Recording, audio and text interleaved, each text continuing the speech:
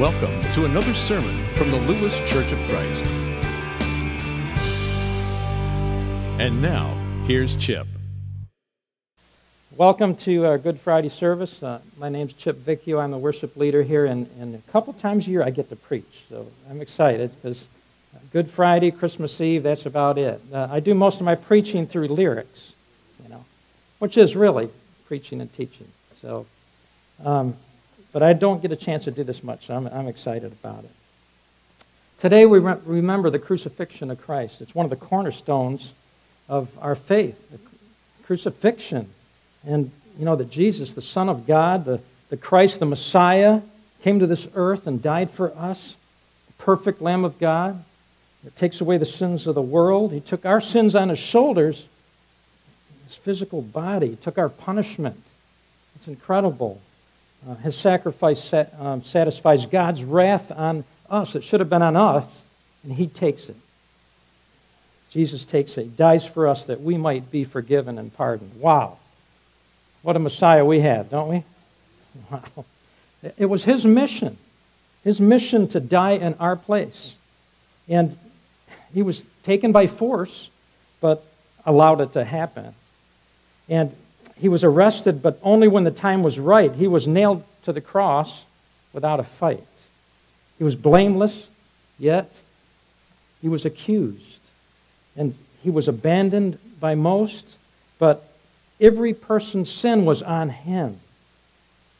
He was hated by His enemies, but love was His agenda, the agenda of Christ. He was pierced for our transgressions, crushed for our sins. The punishment that brought us peace was upon Him. And by His wounds,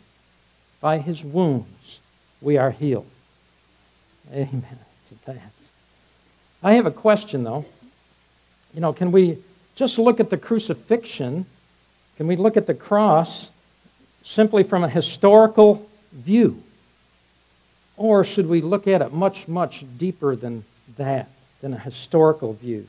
Do we view the cross from a distance, maybe like a bystander was at the crucifixion, or do we echo the words of the Roman soldier who was at the foot of the cross in awe, who said,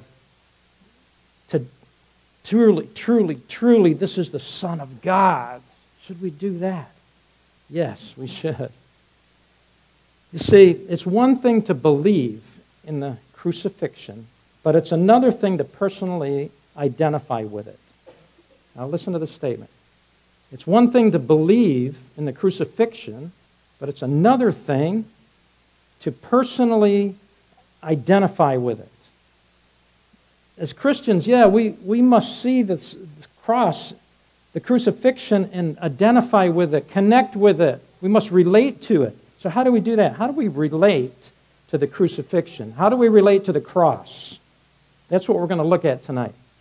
And I'm going to use a scripture that's kind of the text for tonight, the main text, Galatians 2:20. I'm going to look at the first half of it right now. And it says this: I have been crucified with Christ, and I no longer live, but Christ lives in me. Wow, what a powerful verse, isn't it? I've been crucified with Christ. That should be true of us. Crucified, but how do we do that? How are we crucified? What does it mean to be crucified with Christ? Well, let me tell you a little bit of my story about it. The last time Francie and I celebrated our anniversary, our marriage anniversary, we celebrated 40 years of marriage. 40 years. Woo! But I tell you, it wasn't all good, because about 12 years, now I'm serious, about 12 years we were separated. After being married about 12 years, we were legally separated. And, we lived apart. We had legal papers, and we were separated after about 12 years. And when I look back on it, the reason really, I think, was based on Colossians 1:17, and that says, and it's talking about Jesus, and it says that with Him, everything holds together. Now, the opposite of that was our story. Without him, everything falls apart. Have you noticed that? That's a true statement, isn't it? Without Jesus, everything falls apart. And I think that's what happened because, see, back then we weren't Christ followers. Yeah, we were believers. We were believers, but we didn't live a Christian life. We weren't Christ followers. We didn't follow him at all. We were living a worldly life when we got married. I mean, back then, way back then, a Jesus freak was something bad. You know? Here today, guess who's the Jesus freak today? But we based everything on a worldly point of view. Everything was worldly. No spiritual life in it, really, at all. I mean, we went to church, guess what? On Easter and Christmas. But we weren't living a Christian life at all. And what happened was we just kind of grew apart. And then something happened. Francie got involved in a Bible study. And one thing led to another, and we both started reconciling things. And that triangle, I'm telling you that. You've heard the triangle? It's true. As we both started to approach God and seek God, we both started coming together. And praise God, in December 1986, we were baptized into Christ. Yeah, man. Ever since then, we've been blessed tremendously. Have you heard the word lavish in the Bible? God lavishes blessings on you. He's been lavishing us and pouring blessings on us from that point on. Blessed us with a great family and just been following him. We've just been following him. And our pivotal point was that baptism. That's what changed Francie and I, really. It transitioned us. You know, baptism is a lot of things. It's a rebirth. It's a washing. It's a point when you're immersed into Christ. It's when your sins are forgiven and the gift of the Holy Spirit is involved. And it's amazing what happened to us after we were baptized into Christ. Everything fell in place. And what happened was it was this basic pivotal transition point in our life. We're coming from a worldly view. Baptism was that transition. And then we started walking with Christ from that point on. And if you look at that, a transition, baptism is a lot of things, but it's also a transition in your life. It's supposed to be. And you look at the baptism of Jesus. When Jesus was baptized, before his baptism, he didn't try to get any disciples. He didn't try to discipleship anybody. After his baptism, he chose his disciples. Before his baptism, no miracles. After, all the miracles. Before, no ministry. After his baptism, into ministry immediately. So, transition. Paul, same way. He was on the road to Damascus. He was killing Christians. Baptism was a great transition point right there. It's a point, baptism is a point when we're buried in Christ. We're buried in him. And we're immersed in him. Now, when we're baptized, it's a death, burial, and a resurrection. In baptism, we crucify our old self. That's where this comes in. We're supposed to be crucified with Christ. Well, the old Chip Vickio died in 1986 because we were baptized, buried with him in baptism, and we rose in a newness of life. What a great thing that was as I look back on it. Colossians 2:12 talks about that. It says, "For you were buried with Christ when you were baptized." Colossians 2:12. And with him you were raised to new life because you trusted the mighty power of God who raised Christ from the dead. So our baptism was a death, burial, and resurrection for us. Not physical, spiritual. It's a huge spiritual event, our death, burial, and resurrection, and we parallel Christ. Death, burial, and resurrection. You know, our death, burial, and resurrection in baptism really is something that affects our hearts and our minds and our souls. It's a spiritual event. So being crucified with Christ, like we saw in that verse, is really my old self being crucified. It's my old self being crucified. It's dying to self and living for God, crucified with Christ, buried in the watery grave and then risen to new life, just as Jesus was risen to new life. Have you done that? The old Chip Vickio died in 1986. The crucifixion of Jesus, and it enables us to crucify our old self. His death enables us to die to self, and His resurrection enables us to resurrect with Christ into new life. Jesus Christ is the great enabler. He is the great enabler. Now, let's look at that passage again. Let's take Galatians 2:20a, the first half of verse 20, and look at, I underlined it just to give some emphasis here. It says, I've been crucified with Christ, and I no longer live, but Christ lives in me. See, that's the key. That's the key. Christ lives in me.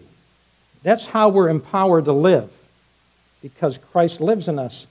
He transforms us. We walk in a new life, and Jesus is now with us. The Holy Spirit's in us. So Christ lives in us. That's how we're empowered to walk and to change and to go through this new life. And once we're connected to Christ, He lives in us and the Holy Spirit's with us. And that's what empowers us. So that's a key part of that verse. Now, let's look and expand this a little bit and look at the whole verse 20. And it says, I've been crucified with Christ. I no longer live, but Christ lives in me. This life I now live in the body. I live by faith in the Son of God who loved me and gave Himself for me.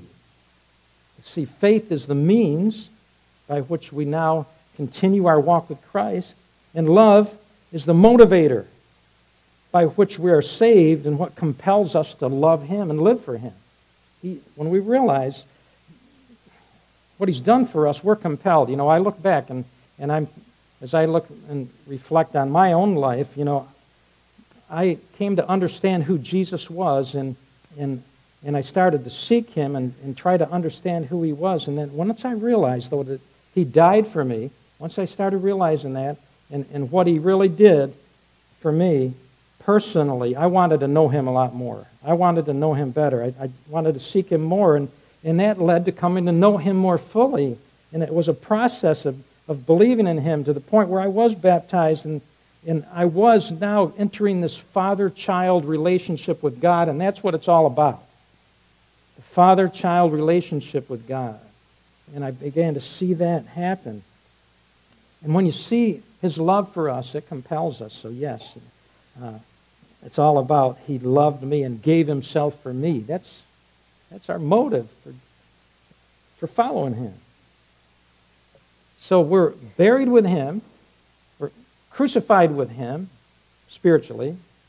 We die to our old self, crucified. We bury our old self like Christ was buried.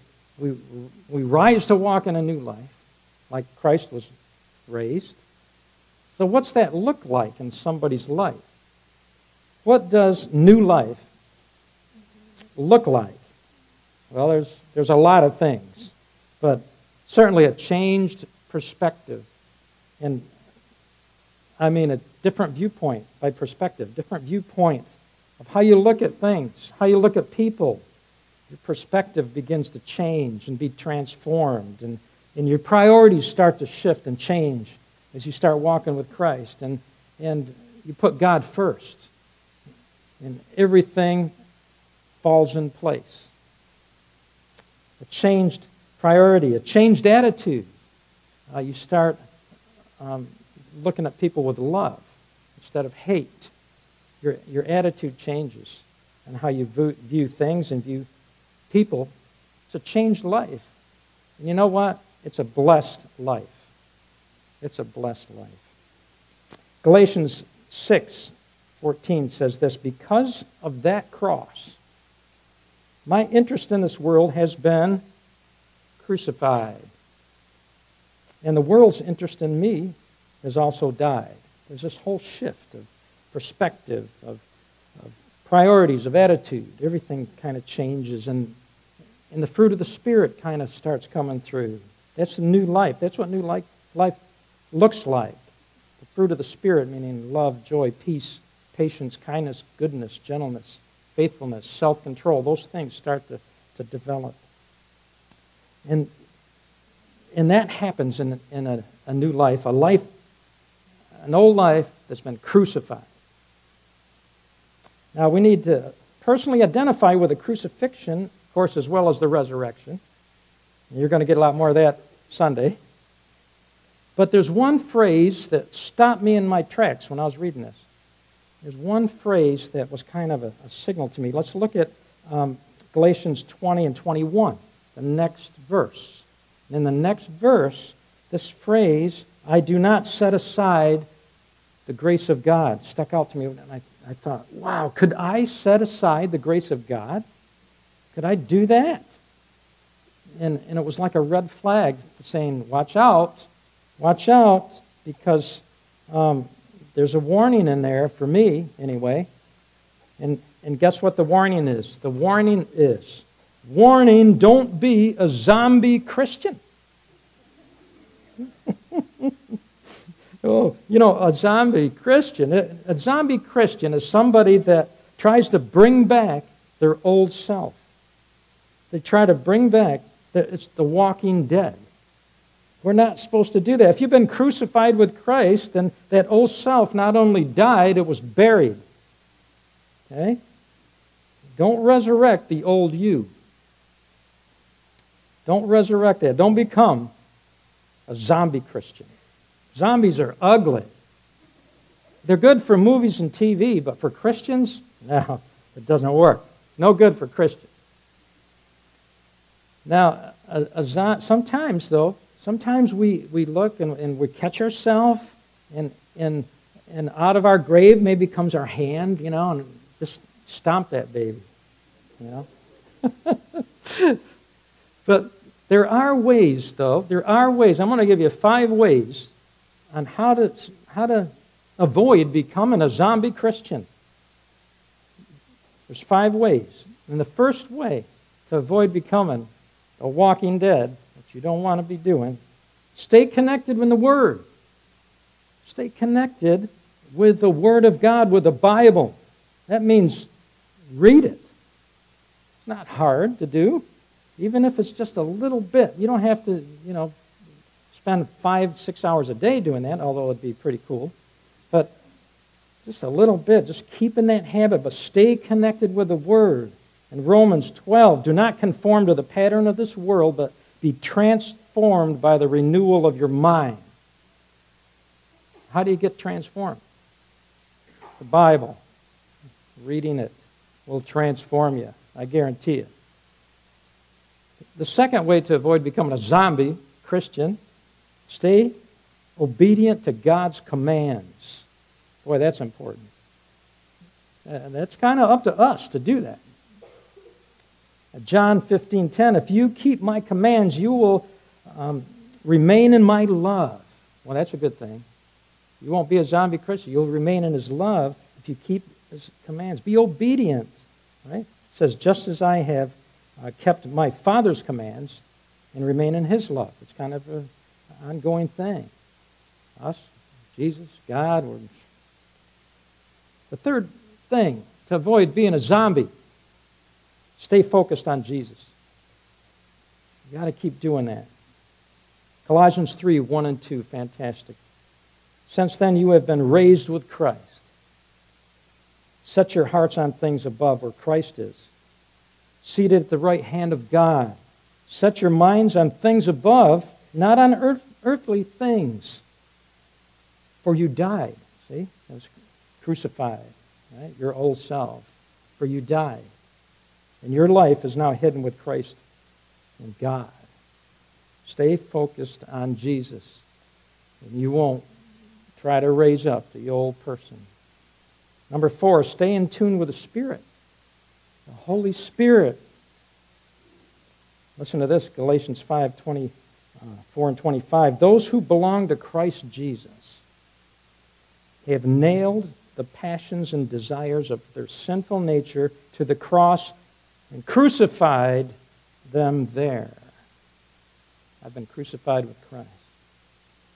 We nail our old self, our old desires there. And then, since we are living by the Spirit, let us follow the Spirit's leading in every part of our life.